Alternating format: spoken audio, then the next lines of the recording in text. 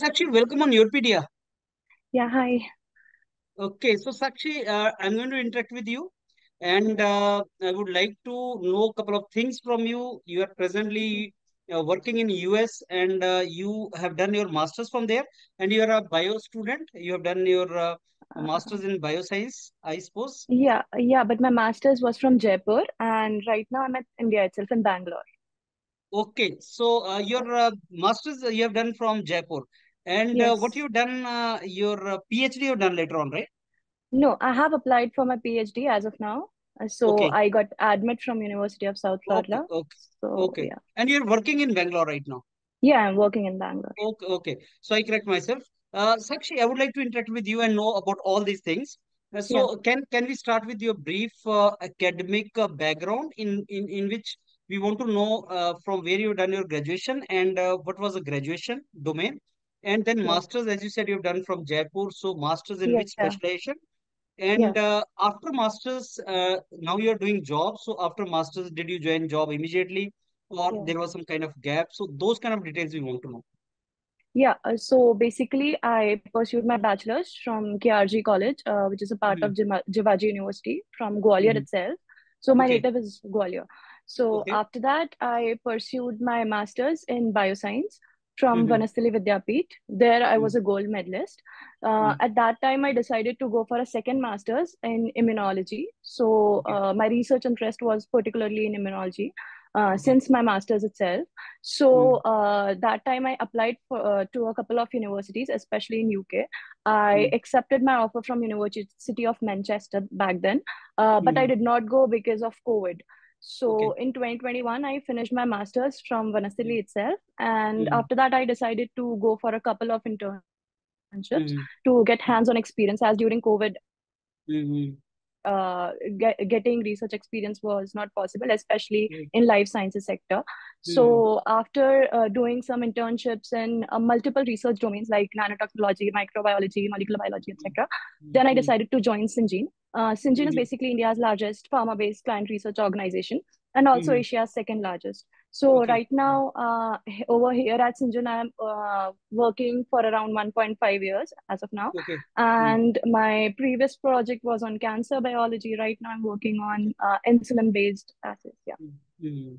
Okay. So Sakshi, looks like you're doing a very good job in a very good Yeah. company, as you mentioned. So, Yeah. so what was the need? What need you were feeling to go for higher education and PhD and all, and that too from abroad? Yeah, so during my bachelor's itself, I wanted to go abroad for my master's, but as I said that due to COVID, it was not possible for me. So Mhm. after my master's, I decided that I should go directly for a PhD and not the second master's. Okay. So I got some research experience first because in life Mhm. sciences, getting research experience is very important if you want to go into good universities. So yeah, Mhm. that's why Mhm. I did So, this. if I talk about biology students, those who are Yeah. having background of bio, I have seen a lot of inclination among these students for pursuing higher educational courses, whether these are Yeah. master's courses or doctorate courses. Hmm. Can you tell me, Sakshi, what are the good research areas for bio students in which Hmm. they can pursue their research for very good career thereafter? You mentioned about Yeah. cancer biology, which I could Yeah. listen. Yeah. So what are the other, research areas in which they can aspire to go for higher education? Okay, so first of all, I feel that PhD is very important. Before coming into research areas, I would like to tell that even if you're working in industry, during that time also PhD is important because with no prior experience in industry, you'll join directly as a research associate. And after Mhm. that, it will take you around 2 years to get promoted to senior research associate, then as Okay. associate scientist next 2 years, and so on. Mhm. However, if you have pursued PhD already, then you can join directly as a principal investigator, which is Mhm. like 4 to 5 positions higher than if Mhm. you join directly as a fresher or after your master's. Mhm. So even if you're working in industry or academia, if you want to become a professor, PhD is a must in life sciences. So Okay. that is Mhm. why PhD, as I said, I wanted to do it. After that, talking about research areas, I would say immunology is a highly growing field right now because industries are hiring a lot of immunologists. Even my company is paying a lot of attention to this sector. Also, if I talk about other research areas, neuroscience is really nice. Molecular biology is also nice, cell biology, and these areas are particularly growing areas in my field. Wonderful. So, yeah. Mm. So you just mentioned that many students want to go for PhD and they should go for PhD because that Mm. gives some kind of advantage in their career, which they want Yes, to pursue later yes, on. Are you talking yeah. about Indian market, Indian ecosystem, or are you talking about the global ecosystem?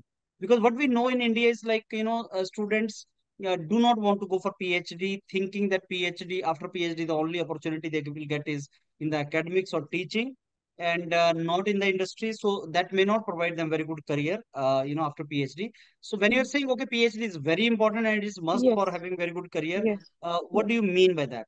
Is it India Yeah. for India or abroad? So India as well. So as I just said that I have worked in academia and right now I'm working in industry. So over after coming over here, there were a lot of master students who joined. Some of them were IITians as well, and they joined Mhm. directly after their college. Mhm. But then their growth was really very slow. However, Okay. there were people who did their masters and went to pursue PhD abroad, did their Okay. postdocs as well, and then joined the industry. So they are directly at good positions over here. So Mhm. you will take around 11 to 13 years to get into that position, and after PhD you can get that position directly. So that is why I feel that a PhD is very important for industry as well. So yeah. Okay, Sakshi, now coming to your selection in a PhD position abroad, can you please tell us which university you have got and what is the area, a specialization area in which you are going, and what were the credentials required to get admit in that university? Okay. So first of all, I didn't write GRE. The only exam that I gave was IELTS, and my score was 8 bands. After IELTS, I focused a lot on my CV. I already have 5 publications in hand, and other than that, my credentials as of my bachelor's, I was a third rank holder. In my master's, I was having 9.13 CGPA, and there I was a gold medalist again. So I guess they paid a lot of attention on that whenever I gave an interview. So they saw my credentials and they were impressed with that. Also, they were quite impressed with my publications. So I again feel that if you're having a publications, then that is a very much plus point Mhm. into life sciences field. Mhm. So Mhm. I think publications, having good credentials, as in your bachelor's and master's marks, are Mhm. very important. Other than that, overall, the research experience that we are having, even if the marks are low, but if we are Mhm. having good research experience, especially in the field that we are applying for, Mhm. that is very Mhm. important. However, one thing that I would like to mention, I got my PhD. I accepted my offer from University of South Florida as of now in PhD in medical sciences. My concentration will be allergy, immunity, and infectious diseases over there. So my I had no prior experience in immunology till now. Also, I'm not having experience in immunology, but I'm having a vast experience in other backgrounds, so of life sciences. So again, I would say that people say that you need a lot of experience in immunology, then only you will get it. Then that is not required. I mean, still there, if you are having experiences in other fields also, that is also sufficient for getting a PhD. But research experience is important overall. Mhm. Okay, Sakshi, I'm interacting with you, and I can see that you have vast experience also in your domain. You have works Yeah. in academia, you are working Yeah. in industry, you have your research papers, and Mm. you have done your masters also. Yeah. The other day, I was interacting with one candidate in biomedical only, and she was final year student, undergraduate, Yeah. and Mm. uh, understandable. She's not having research papers and all, and not that Okay. experience. She also Mm. got selection in one of the very good universities for direct PhD program. I would like Okay. to ask you, like, for the students who are undergraduation and they are in their Mm. third year, final year, and if Mm. they're planning to go for direct PhD immediately after their graduation, Mm. what kind of credentials they should have and where they should focus? Because certain things will come with pass of time only. I mean, research papers publishing may be easier once you do masters, Mm. but in undergraduation it may not be that easy, right? So Mm. undergraduate student, where he or she should focus so that he also starts exploring and gets good opportunities. Okay, so during undergraduation, we have this opportunity of doing our thesis. So, for instance, if somebody is interested in cell biology, particularly in the field of cancer, or somebody is interested in biochemistry, so they can try to do their dissertations in these areas. I would like to suggest these students that try to look for institutes whose professors are proficient in these sectors. For instance, IISc, IITs, they can go for internships over there and they can start applying beforehand their final year. So Mm. if they get Yes. research experience in these areas, especially if they do their internship, then also they can get their PhD in that. So Mm. So that is a very good point actually to do internship, that too from some research organization, which yes, eventually yes, helps them to get into the yes. good research opportunity. How can a student make his or her CV very effective for eventually impressing the professor and getting the selection? What should be reflected on CV? First thing is their marks. So Okay. if we are okay, so the first thing that we put in our CV is our bachelor's is from this Yeah. university, and so our marks. So Mm. if since they have already got into a university, they cannot really change it. However, they can be good in their studies and improve it. Mhm. So Mm. I got around 68% in my bachelor's, but there Mm. I got a recommendation letter from my professor stating that I was a third rank holder. So that sufficed it. So Okay. yes. Mm. Okay. Hmm. So when you say good CGPA, what is that definition of good CGPA, Sakshi? I mean, it should be like 7 plus CGPA or 70% plus. What do you mean by that? Okay, so some it depends upon the university. First of all, some universities are accepting 70% plus, they say. But Mm. then I think good credentials, maybe something above 8 CGP or above 80% is fine. However, as I just said that even my percent was low in my bachelor's, it was Mm. 67%, 68%, sorry. But there again, I was a rank holder and nobody Yes. in my university got above 70%. So if we can get a letter from our professor stating the Okay. same thing, then Mm. that would manage that. Also, my master's CGPA was 9.13, and as I just said, I was a university topper there. So anything above 8 CGPA, I felt was fine. Hmm. So, Yeah. so that brings me to the next relevant question, which many students ask us, that suppose they do not have very good CGPA in the graduation level, but Yes. they have good CGPA in the master's level. Will Hmm. it be sufficient? I mean, suppose I'm having very poor CGPA, let's say 6 to 6.5, and master's is Hmm. very good, 8 to 8.5. So, will Hmm. that be sufficient, or do they focus CGPA of your graduation also for admit in PhD program? Okay, so I guess it depends upon the university because Mhm. I had my personal experience in this. I Mhm. applied to a professor who was really good in his field from Dalhousie University, Canada. Mhm. He accepted me, and I got an acceptance letter from his lab in August last year.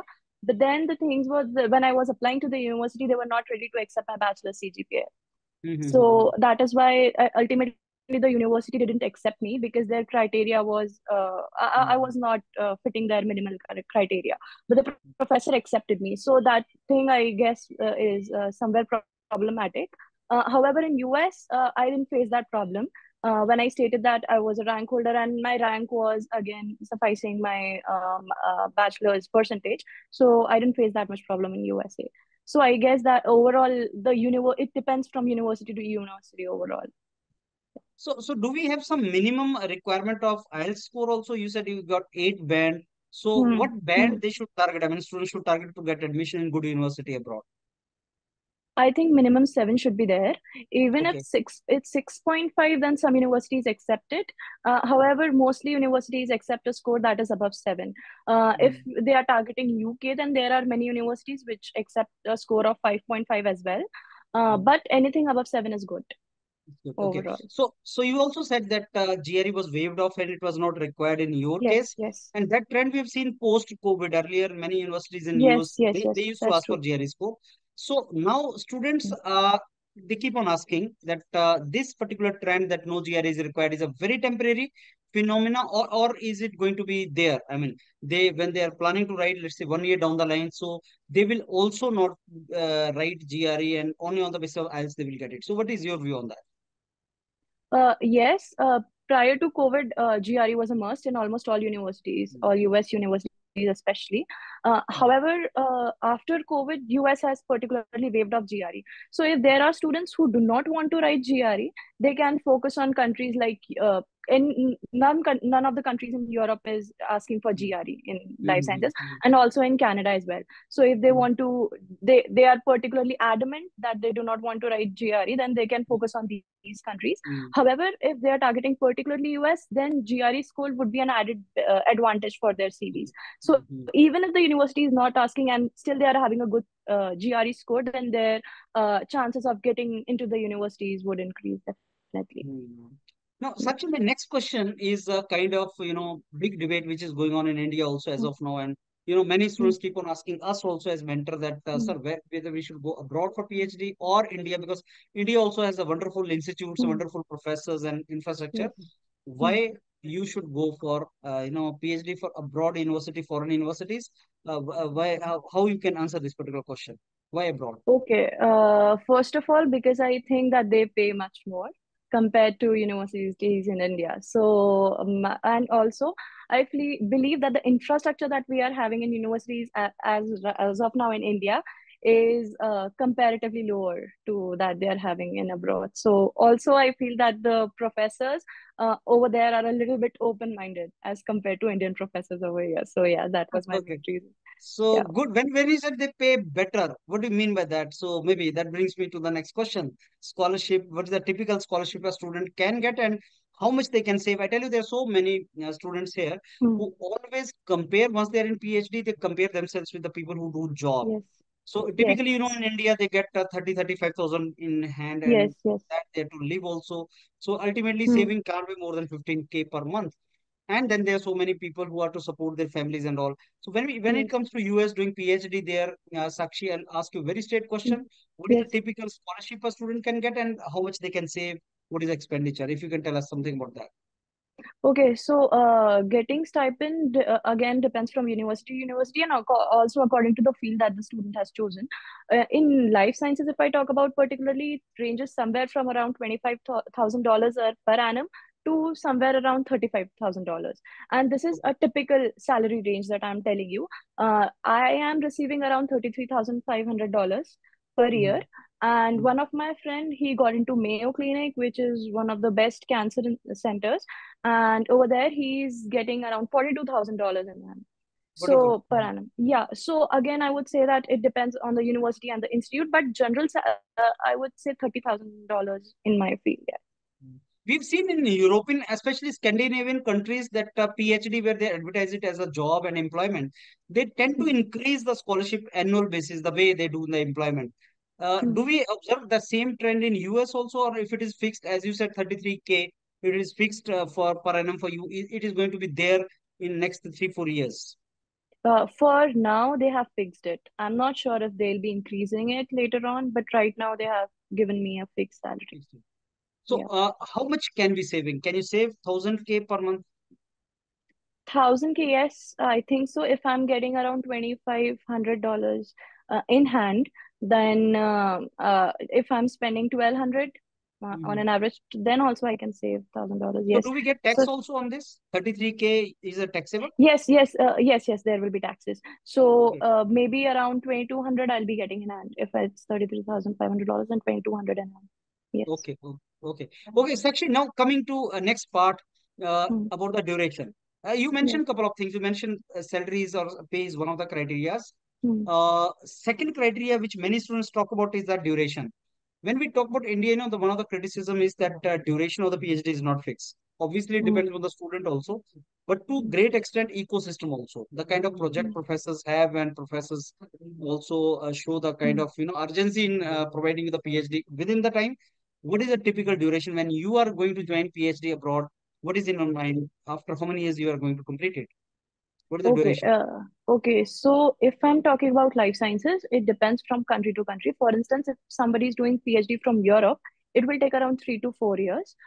If somebody is doing PhD from Canada or USA, they will generally land up finishing their PhD in around 5 to 6 years. So 5.5 is an average that I would say from US as well as Canada in life sciences. So that is in life sciences, right? So Yes. when I Yeah. talk with engineering students, they typically tell me 4.5 years or 4 years. Yes, 4 years years. generally. Yeah. Okay, Mm. okay. So that For depends upon engineering. the domain in which you are going. Yes, for life sciences, it's 5.5 years almost everywhere in US. Okay, now coming to Sakshi, after PhD, is there Mm, anything in your mind once you complete your PhD, what you are gonna do? You are gonna join academics, you are going to do your postdoctoral fellowship, you are going to do your mm. industrial job there. So, what is in your mind after PhD? What you are gonna do? Yeah, so as of now, I've planned to go for a postdoctorate after my PhD. So I'm Okay. quite stuck on that. After my Mm. postdoctorate, I would like to prefer academia mostly. And what are the typical opportunities you are going to get there? And what are the typical career opportunities there? Like in terms of if you join a position of teacher there or a professor there, what is the kind of salary structure and all? Like we know in India how it is there. After PhD, what is going to be the career? If you do Eh, from there. Yeah, so first of all, there are many institutes which are related to universities. For Mm. instance, University of South Florida, in which I have recently got admit from, there is a Moffitt Cancer Center, which is again among the top cancer centers in USA. So Mhm. I can join that institute as a scientist if I don't want to become a professor. So there are several institutes which are affiliated to universities, and I can go and maybe join them as a scientist, or I can become a professor, or I can join an industry. So there are several options, yeah, after Mm. PhD or Okay. postdoctorate.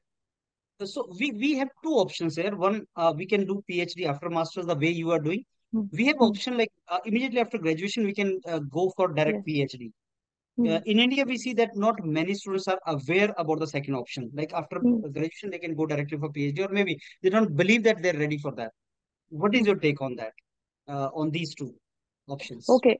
Yes. So I was also looking for this option after my bachelor's.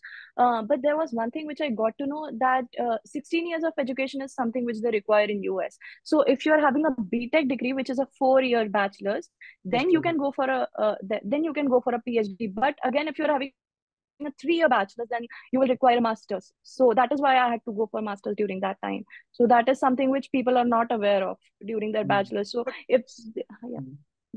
But if somebody has done Masters of Science, MSc Physics, MSc Hmm. Chemistry, MSc Biology, which is 5 years Hmm. course, after Hmm. 12th class. Yes. So Yeah. that completes, Hmm. that makes it, I think, 17 years. So, and Yes. after MSc, you Yes. need not to go for MTech in India and then go for PhD abroad, right? You can directly go for Yeah. Yeah. PhD. No. Yeah. Then they can directly go for PhD. You can directly pursue that. Okay, Sakshi, now why But US? after BSc, Okay, but after BSc only, they cannot go. okay. After BSc, they can. They have to go for BTech. Hmm. But if 4 years suppose they bachelor's BSc, overall. BSc is with honors or something at 4 years course, now as we know in the new educational policy, they made Then these they kind of can. provisions. Then they can go. Hmm. Hmm. Yeah. Then they can go. Yes. Okay, Sakshi, my next question was related to US. Now, why you Hmm. decided to go for US and why not Europe, or did you explore opportunities in Europe also? Okay, so I wrote to a couple of professors in Europe. Mm. Also, there are sites like Find a PhD, Euraccess, Scholarship DB, and so on. I applied for a couple of positions over there. However, my main focus was US and Canada, preferably. In Canada, I wrote to a couple of professors, and I got into two universities over there. But then again, I waited for some time because I wanted to go into US. So in this October around, I started up planning my application for that, and I applied in US because I feel that my career options which will be much more as compared to that of Europe, and if I'm Mm. doing my PhD in USA, that's why. Okay, so that is your individual choice and many other factors Yes. maybe, which, yeah, wonderful. Yeah. Yeah, so Sakshi, that brings us to an end of this wonderful, session in which Mm. I asked so many queries, and Yes. I'm thankful to you. You gave very, very precise and concise answer to each one of my points. Now, any Mm. message which you have for the bio students who are listening to you? Okay, so first of all, I would like to say that they need to start planning things right from the start itself. Also, one thing is that they should be focused on which sector they want to do their PhD from. Okay. For instance, what now I feel is maybe I would have gotten to a much better university if I had some experience in immunology, particularly.